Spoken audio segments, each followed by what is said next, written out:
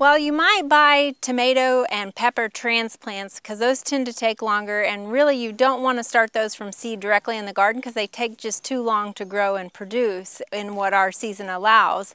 However, squash and zucchini are great vegetables to start directly in the garden from seed. So for a couple of bucks, you can buy a couple of packages of whatever varieties you might want.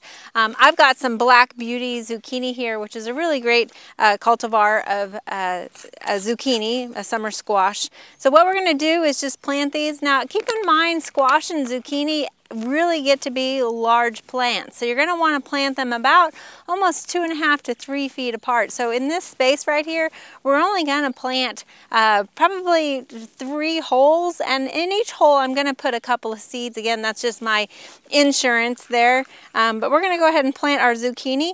And in order to do that, we're going to just dig down about 1 inch, not too far. Again, these are fairly small seeds.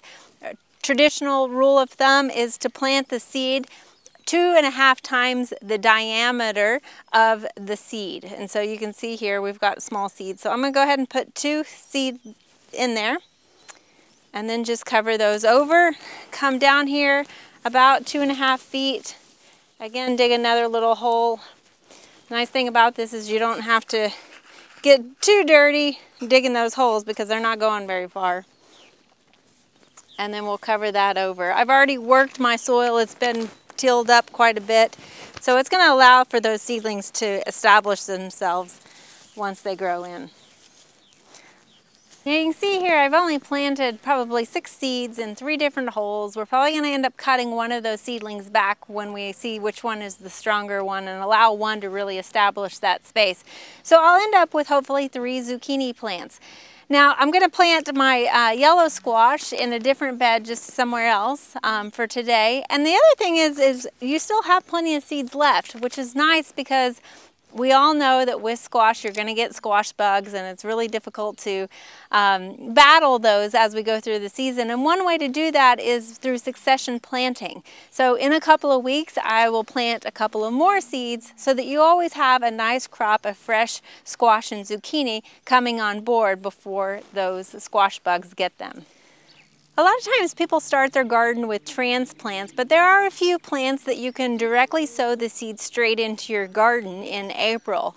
And along our vertical trellis here, we're going to plant some cucumbers. Cucumbers are one of those plants that do well starting from seeds straight out into the garden. So you can't get much easier than that. For a couple of dollars, you'll get several seeds, which is kind of like insurance, because if one doesn't make it, you've got plenty of seeds to go around.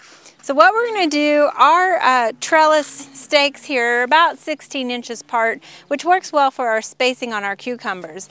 Now these seeds, they don't need any sort of pre-treatment or anything. We're just open the package and we're going to plant them straight into the garden.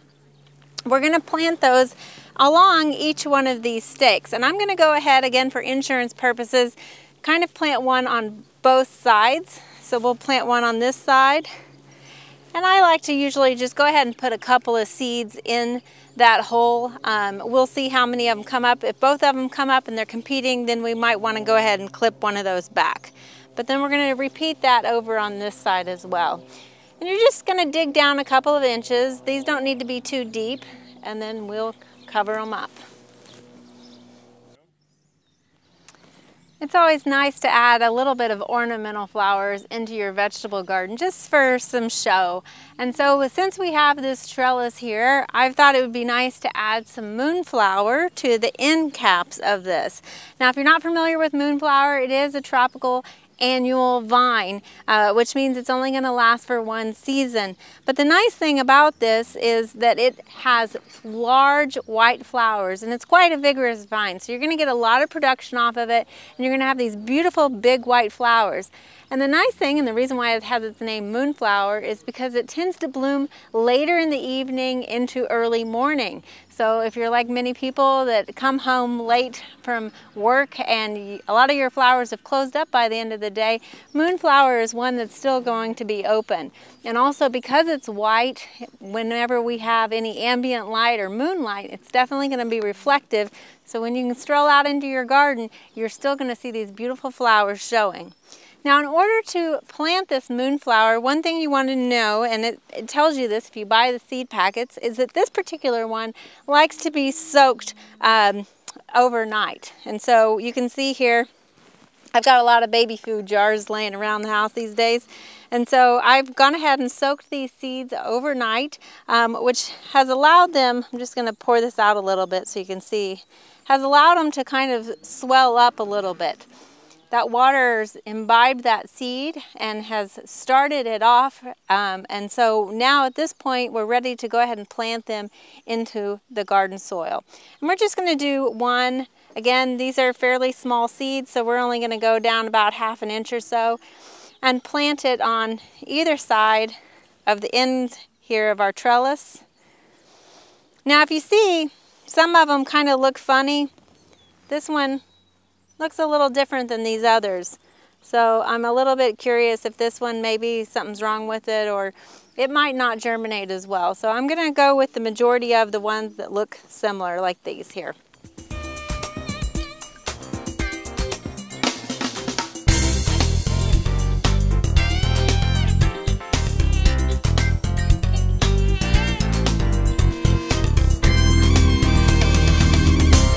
So now we've got our trellis planted. We should see the moonflowers germinate in about 5 to 10 days, and the cucumbers might take a little longer, about 8 to 10 days.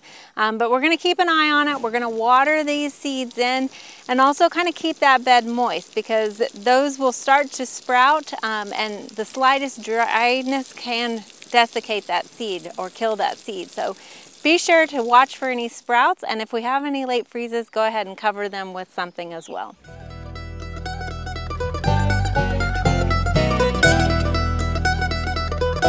Hope you enjoyed this video. It's part of our Oklahoma Gardening YouTube channel.